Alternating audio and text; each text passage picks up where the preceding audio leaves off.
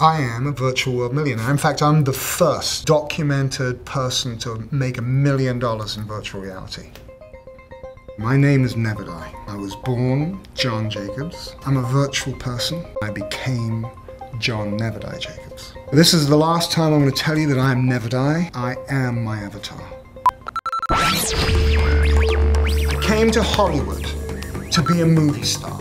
I made back-to-back independent films. I starred in them, I wrote, I directed them. Let the celebration begin! At the same time, I'm totally broke. The only job I could get was Starbucks. After 10 years of making these movies, I was burned out.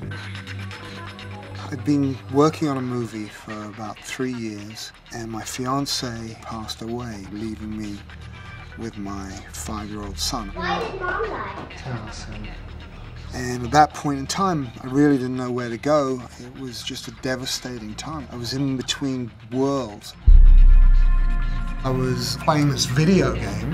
Hello, I'm Neverdie, the Avatar. My avatar started to become very wealthy because it was a real money video game. The stuff that my avatar had was worth more money than I had in the bank, and I actually started selling my virtual guns to pay the mortgage. And I very soon realized that my avatar was richer and more famous than I was.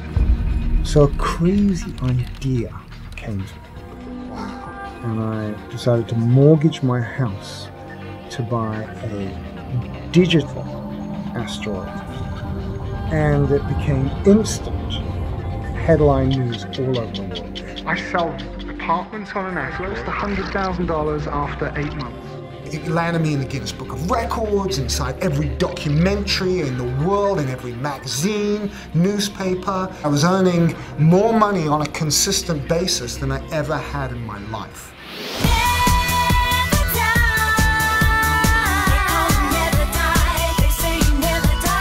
I decided to open a nightclub inside virtual reality. I was running Club Neverdie for a year and basically running all the biggest events and parties and sporting stuff and bringing DJs. Me being a DJ, he said, yo man, you gotta come play at this club.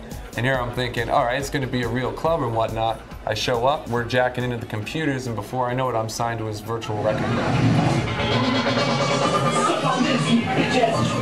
Believe it or not, I used to be a cop in Montreal.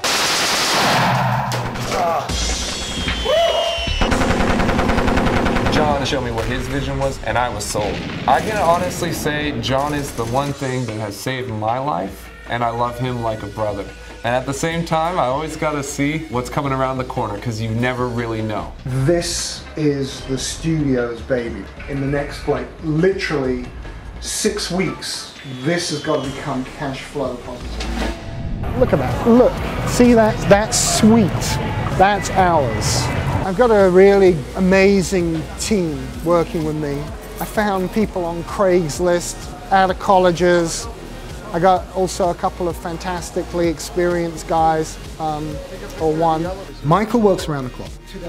In the early days of the studio, I would say, Michael, go home, what are you doing? But as time has gone on, Michael is the one that's actually learned the most. He's wearing 5 or 6 caps, and there's just no way that I can afford to stop him working. We're meeting Gardo. We've got to do that pitch. I was up till fucking 5:30 in the morning, man, talking with Sweden.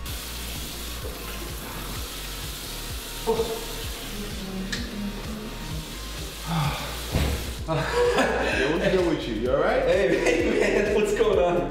I'm the vice president of the company, actually. He's a miracle worker. I have Joe.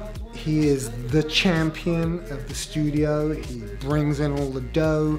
In order to keep himself balanced, he works out like a fiend. Of course, he is constantly picking up these gorgeous girls and bringing them back to the studio, which I love because that sets the tone, except my guys can't concentrate when there's beautiful women in the studio. They're like prisoners here in their dark cubicles, so as soon as they see a skirt walk by, they're gone. So Joe is godfather to my son Taliesin. So I've been leaving my son when I've been traveling with Joe, and it's been amazing because it has a very positive impact on Taliesin. It's very, very cool. I'm grateful. I'm like a demigod. I'm part of the development of the platform. And now we're building planets.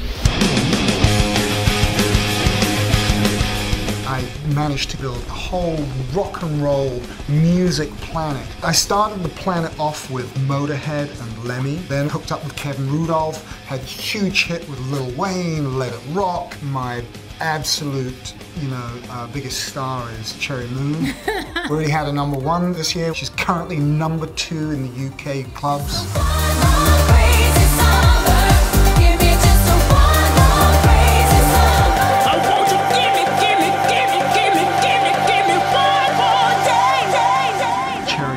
To be my wife. You want me to describe John? How many adjectives can I use? Oh, thank you very much. Which way are we going? International superstars. Okay, we're back in LA and get to see our babies. I missed you. It's a battle between family and work. I'm starting up a new business, building up a record label. We're launching virtual worlds, and I've also got 3 kids that I gotta nurture. Can't you just give me another 5 Yeah, she's just minutes? gonna sit here. She's not gonna bother you. Thing is that when I'm at home, I'm still really working on stuff. Oh, come on, baby. Because there's no end to my day, and Cherry expects me to take the kids off her. And I really, I mean, listen, I just can't do it. Let's go and have some family time. Hey, Flo. Hey. Just come check these out. What's going on? No, come sit here. Yeah. You gotta see this. Look at the new stats on these weapons. Wow. What is that? Well, basically, these new guns are gonna be totally... I can't believe that, Michael. Cock blocker. Man, to be so disrespectful to another colleague is, to me, unbearable at times. Sometimes I lose it and get hot about it, but I shouldn't. That's all I can say. Try to call him, see what happens. Fuck you, man. My life is absolutely insane, but I love it. When we're doing the events, the live events. We've been surviving on a wing and a prayer for the last 6 or 7 months. The bottom line is that every single day we're stuck with the dilemma of, are we gonna make $1 billion tomorrow, or are we gonna be eating out of soup cans? I've worked with the biggest names in pop music. Now I'm in the Guinness Book of Records again, and Forbes magazine's list of people to watch in 2011. And yet at the same time, I'm, counting every dime. We are fighting for our survival. There are people who would be happy to see us friggin' fail, and we're not gonna fail. Imagine a future like Avatar. People are living inside virtual worlds.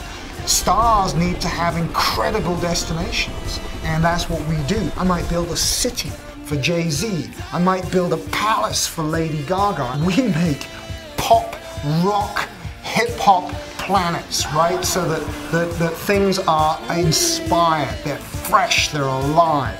And that's what we're doing. That's our business. AVA.